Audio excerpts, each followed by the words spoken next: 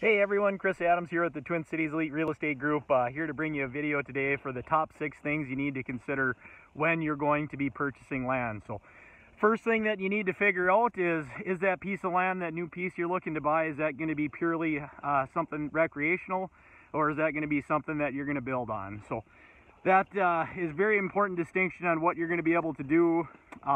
Next thing that you want to take a look at there is just going to be, if you are planning on building, what's the price of the house going to be. So it's a very good idea just to start out right away, get the price of the house, and that's going to help us dictate how much you can actually spend on that piece of land.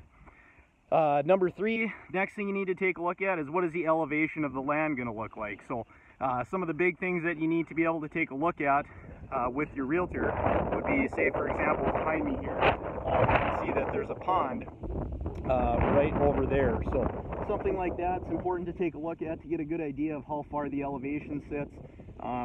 Like this piece of property that we're specifically on right here, you can see that the elevation sits up quite high compared to this.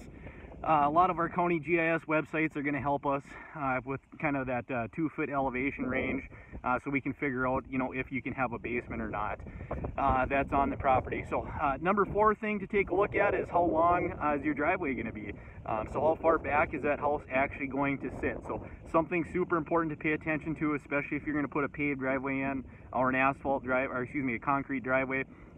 If you're looking to do that, it's definitely going to affect the price of the house and also bringing your utilities back to there. So number 5, next thing to take a look at is what direction is the house going to sit. So wherever you're planning on putting the house, so on this specific lot, a house is going to end up going right back here where we're sitting. So it's very important to look at that, because when you're designing your next house, it's super important to figure out what that lighting is going to look like. Where is your bedrooms going to be?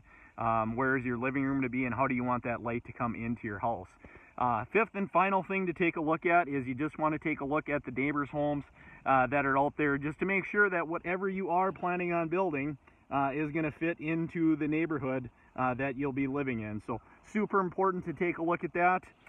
A couple other things that are out there too. If you do decide that you're just buying recreational land, we can absolutely help with that. A whole different set of things that you're going to want to look at there, but feel free to reach out to the Twin Cities Elite Real Estate Group, and we'll be more than happy to help you either find that property for recreational purposes or the next house that you're going to build on. So thanks for watching, and feel free to comment down below and let us know if you have any questions. Thank you.